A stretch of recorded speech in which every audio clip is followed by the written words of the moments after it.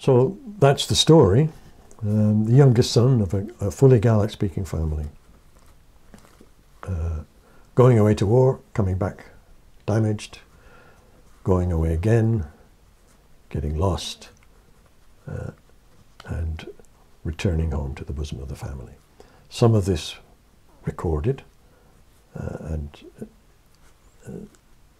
what's interesting about that, of course, is that as a Gaelic-speaking family, they always spoke Gaelic to each other, but when it came to recording significant events or keeping in touch with each other across continents, between Canada and Australia, they wrote to each other in English. So there's a bilingualism going there, which is deeply rooted and touches on the most personal things within a family history. So those points prompt me to reflect with my sort of language teaching or researching hat on, prompt me to ask questions, really, and those they've occupied me for some years now, and I've written about them in various articles, etc. These are just some of them. There's a lot on the Island Voices site on the research and reports page if you really want to go into detail on this, but I'm going to give you a quick summary and just highlight one or two of these papers and the questions that they raise in the context of what it means for well-being. So the first one is a short paper, well, a small project that I did in the early days of Sailshire, over 10 years ago now, looking at learning Gaelic and using Gaelic in a bilingual island community, Uist, of course. And I developed some of the points coming out of that further in later papers. This one here is based on a talk that I gave in University College London as part of a reading aloud project, and I was looking here at the primacy of speech and what I call the privileging of literacy.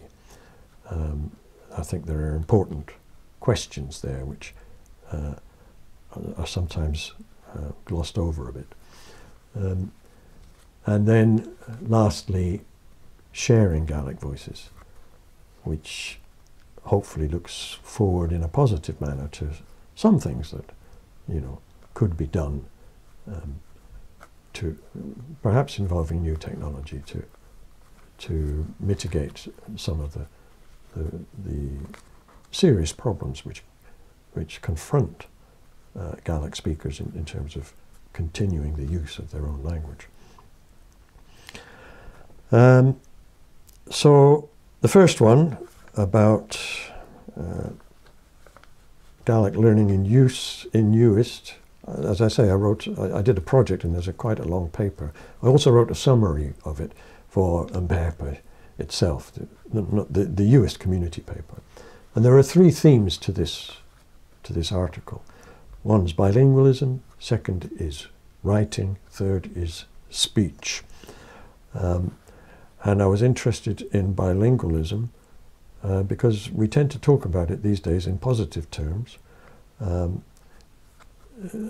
terms of additionality. I mean, by definition, if you're bilingual, you've got something extra.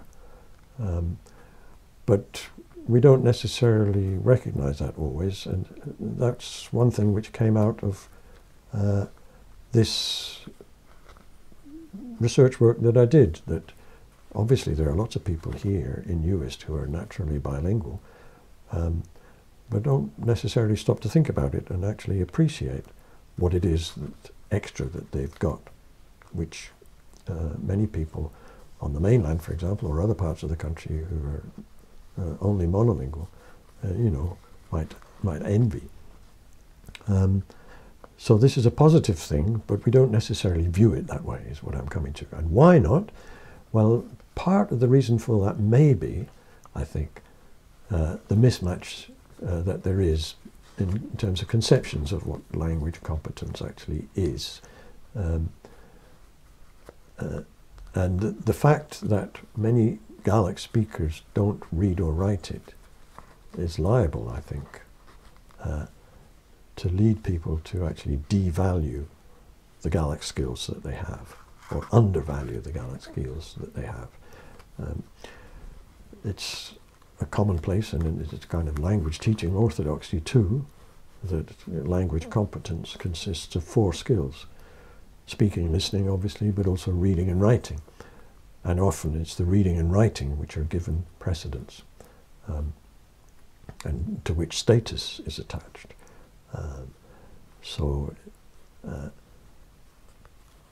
If you speak a language well but don't read and write it, you may be prone to think that your skills are less than they should properly be valued as. Which brings me to speech. The fact that folk in Uist who are born and brought up in a Hebridean family speak the Gaelic language naturally, and that's a resource which could be built upon. I kind of went into a bit more detail on this primacy of speech versus privileging of literacy debate in the second article, and the point here is that it's a linguistic orthodoxy now. It has been for over 100 years that language, apart from language for sign language, is primarily mediated through speech. And you don't get to learn how to read and write language until after you've learned how to speak it, with our first language certainly. And it's not necessarily the case that you do learn to read and write it, or even that you need to learn to read and write it.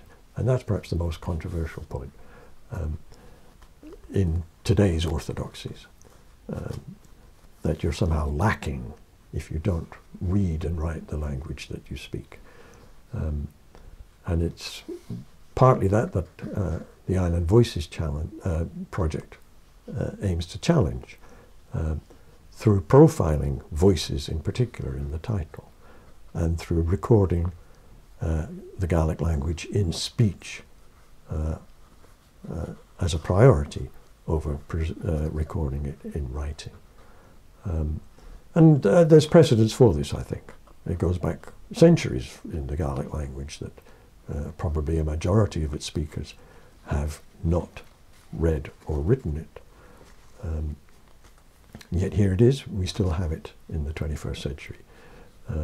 And just recently I was in Glasgow, where I was fortunate to witness a marking of the 300th anniversary of the birth of Duncan Bown MacIntyre, one of Gaelic's most famous poets, a fantastic composer of Gaelic verse, who neither wrote nor read the language as far as we know. So winding up, I'm saying that in Uist we have a good knowledge of Gaelic as a rule, comparative terms at least. It's going downhill. Younger people don't speak it as well as older people, but nevertheless there is a resource here, and there's potential for sharing in a way that hasn't been possible in the past, because we are now living in revolutionary times as far as communication is concerned.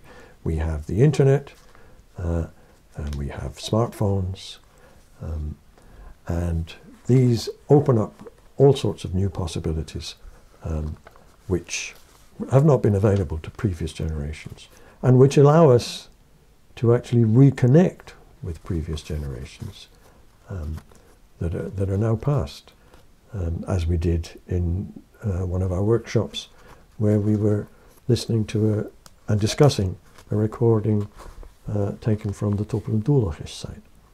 So there is potential there for technology to be a part of a way forward. And that's an issue which has two aspects to it, at least. There's an infrastructure aspect to it. There's no point in having great internet if you can't access it. So connectivity is there, and that's an infrastructural issue. We might also think of policy frameworks as being part of an infrastructure issue, that there needs to be, to the extent that policy can influence use of language, then there needs to be a sympathetic framework for the use of Gaelic, supported in policy terms. But on the individual and community side too, because these other issues are in a sense political ones which take collective action, and it's not fair to just lay it on the backs of individuals to make progress on that front. But at the individual level, what I want to suggest is that there are things that we can all do to help ourselves improve or safeguard our own sense of who we are, and therefore our own sense of well-being, because we do now have access to means of reinforcing our Gaelic and sharing our Gaelic with family, with friends, with the community, and wider still. And that's perhaps where I want to leave it, that the Ada survey showed that there was widespread concern across the community about the state of Gaelic in North Uist.